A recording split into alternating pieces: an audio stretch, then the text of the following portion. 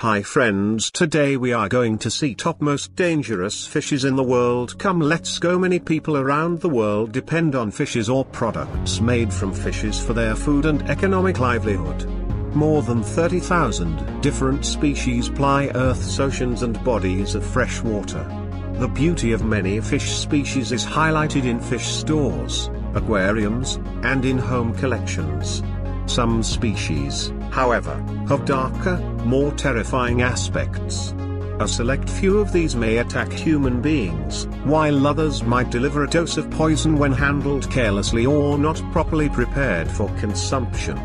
Some species are maligned due to their shocking appearance or by their ferocious reputation in folklore and myth.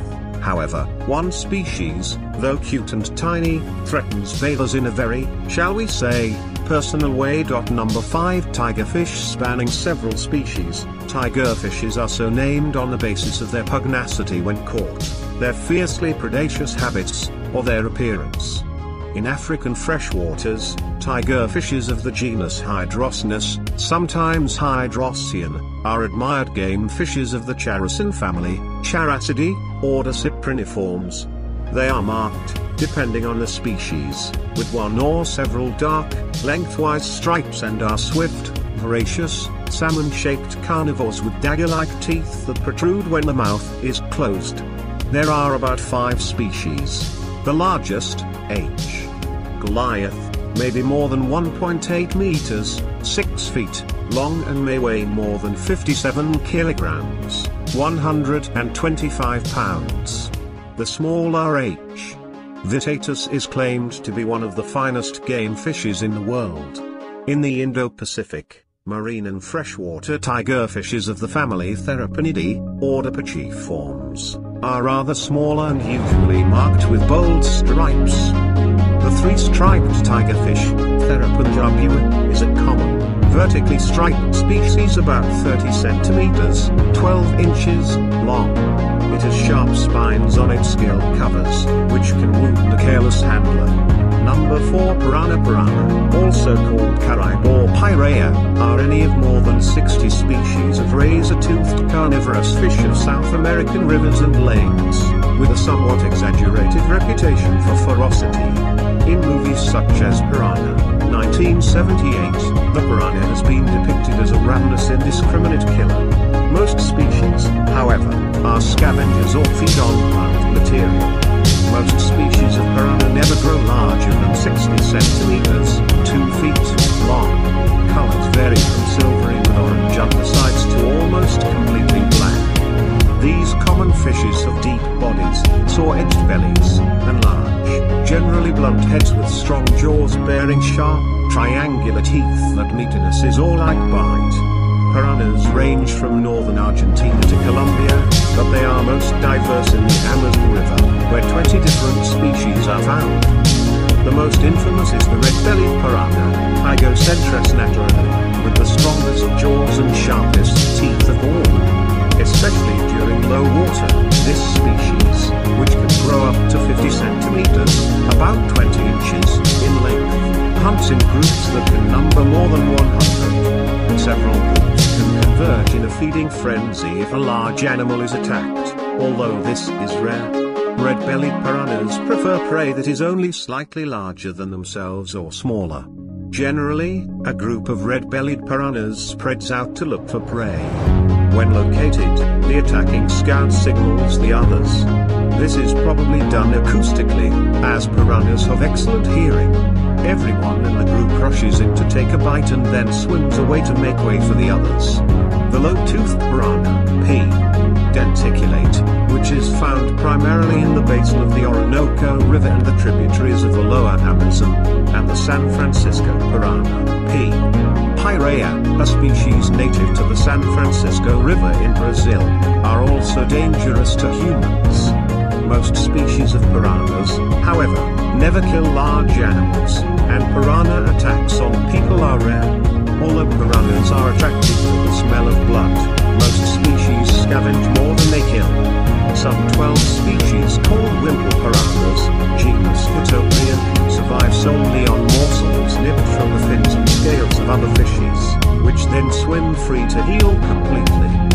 Number stonefish are venomous marine fish classified in the genus Cynanthea and the family Cynanthecidae, found in shallow waters of the tropical Indo-Pacific.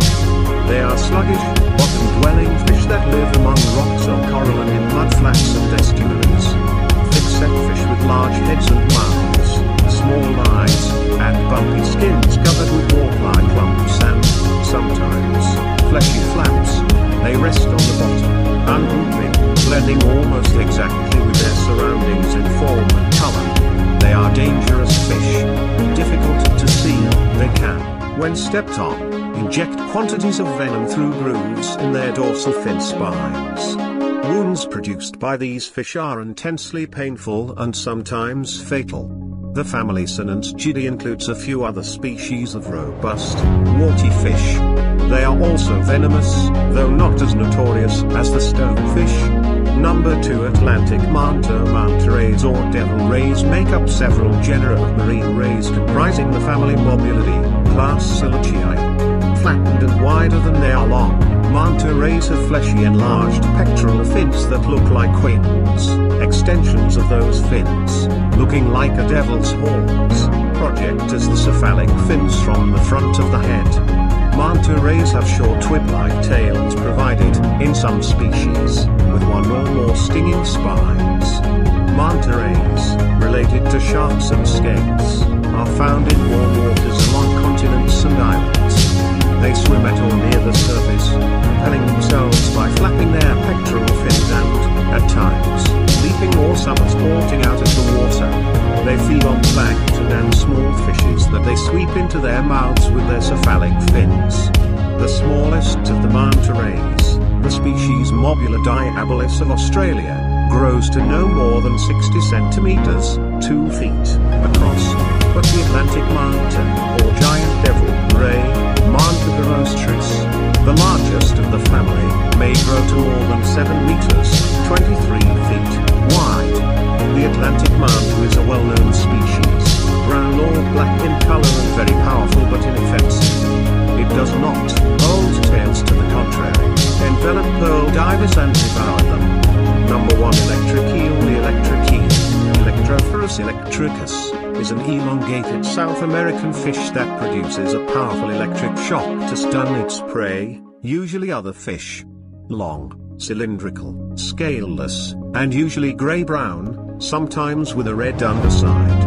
The electric eel can grow to 2.75 meters, 9 feet, and weigh 22 kilograms, 48.5 pounds. The tail region constitutes about 4/5 of the electric eel's total length, which is bordered along the underside by an undulating anal fin that is used to propel the fish. Despite its name, it is not a true eel but is related to the charasin fish, which include piranhas and neon tetraras. The electric eel is one of the principal aquatic predators of the whitewater flooded forest known as Varzea. In one fish survey of a typical Varzea, electric eels made up more than 70% of the fish biomass. The electric eel is a sluggish creature that prefers slow-moving fresh water, where it surfaces every few minutes to gulp air. The mouth of the electric eel is rich with blood vessels that allow it to use the mouth as a lung. The electric eel's penchant for shocking its prey may have evolved to protect its sensitive mouth from injury from struggling, often spiny, fish. The shocked prey is stunned long enough to be sucked through the mouth directly to the stomach. Sometimes the electric eel does not bother to stun prey but simply gulps faster than the prey can react. The eel's electrical discharges may be used to keep prey from escaping or induce a twitching response in hidden prey that causes the prey to reveal its position. The tail region contains the electric organs, which are derived from muscle tissue innervated by spinal nerves, and discharges 300 to 650 volts, a charge powerful enough to jolt humans. These organs may also be used to help the creature navigate and to communicate with other electric eels. Thanks for watching our videos. Please subscribe and share our videos for more videos. Bye.